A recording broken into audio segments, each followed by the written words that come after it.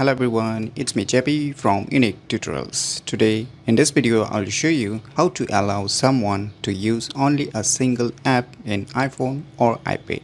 So without further more delay, let's begin. So right now you can see my iPhone smartphone. So firstly what you need to do is just go to the settings and just scroll down, and now you'll see here one option written accessibility. Just tap on it and just scroll down below, and you will see here one option written guided access. Just tap on it, and now just enable this option. And now here you can see passcode settings. Just tap on it. Now tap on this set guided access passcode and add your respective passcode. So let me add it.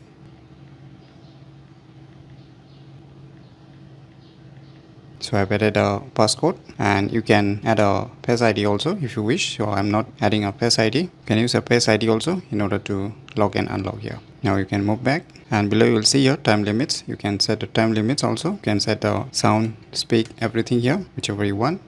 You can see your accessibility shortcuts also if you want the shortcuts, and display auto lock.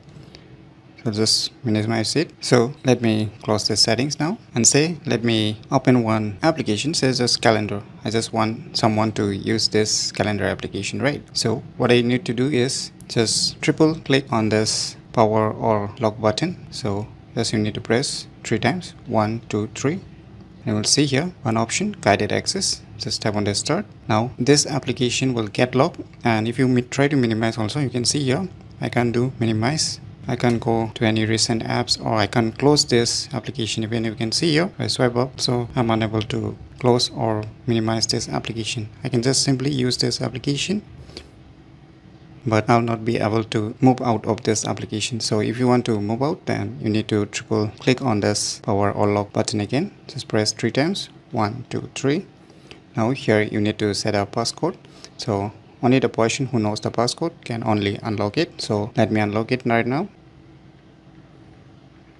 So I've unlocked it. Now you can see here you can either resume or end. Just tap on this end.